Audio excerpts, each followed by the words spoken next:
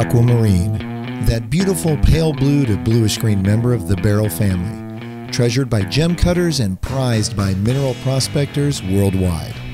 What rockhound wouldn't be thrilled beyond description to crack into a gaping pocket laced with dozens of long, unbroken, gem-quality aquamarine crystals still lodged perfectly atop a gorgeous matrix?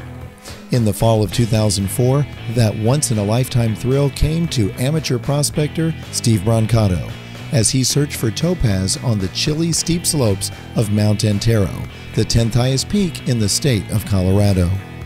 The high school dropout turned full-time gem hunter first extracted a loose 25-carat aquamarine, and that blue crystal became the first of many, many more over the course of the next few days. Brancato had uncovered the largest and most valuable pocket of aquamarine crystals ever unearthed in the United States. Once extracted and restored, the impressive slab measured roughly 3 feet by 2 feet and was encrusted with dozens of aquamarine crystals rising alongside a forest of gorgeous smoky quartz points. In a touching move in honor of his mother, Steve Brancato dubbed his incredible discovery Diane's Pocket. As the biggest aquamarine cache ever found in the USA, its value is difficult to appraise, but some experts have estimated this one-of-a-kind wonder to be worth well over $1 million.